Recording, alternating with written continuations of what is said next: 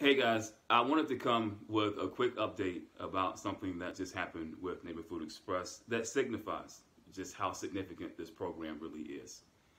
As you know, we have a social work team who works directly with the families in the program. We take out free food and kids' books and supplies every week, but the social work team works behind the scenes.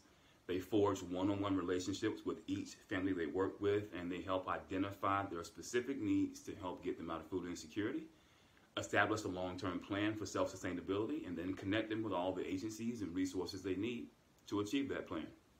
Very significant work. They've been doing it for months, and it's been going very well. We just had a new family sign up for the program that was actually referred to us by Wake County Social Services.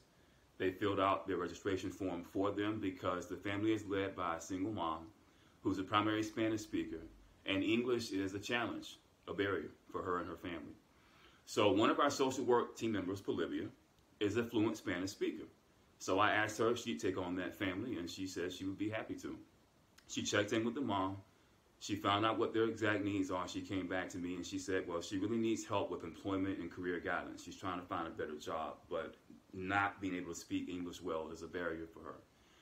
Polivia identified Dress for Success in the Triangle as a great opportunity for this mother because they have helpful information about job seeking, career guidance.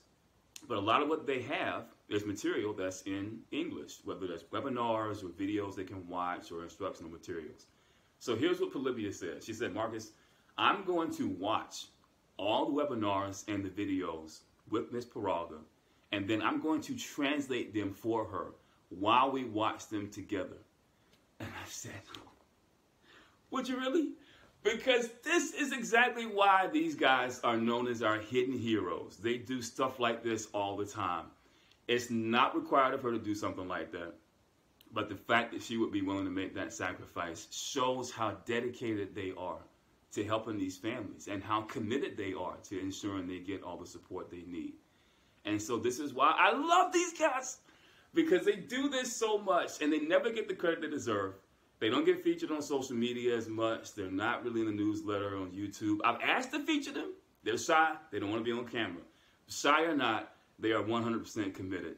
And I wanted to share that because it just gives you an idea of how that commitment comes through and all they do every day, every week for these families. So I love these guys. I hope you love them too.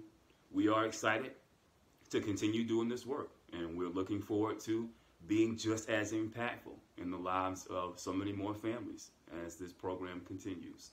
So, aces, baby!